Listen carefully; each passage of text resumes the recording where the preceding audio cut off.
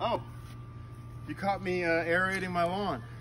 One of the many things I do here at my house.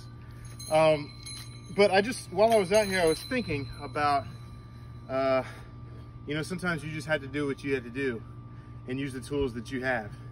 So you take a look at this lawn right now.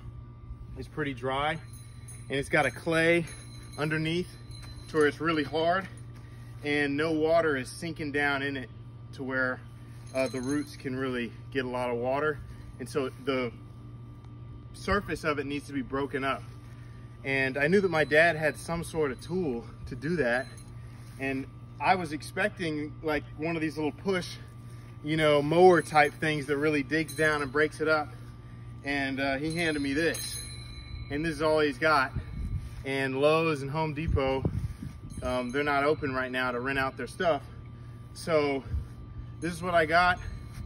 And you just got to do what you got to do. If I don't do it, no one else is going to do it, and it's not magically going to get done. So sometimes you just got to do what work with the tools that you have. So it just came to me, and hopefully you can apply that to your life in some way.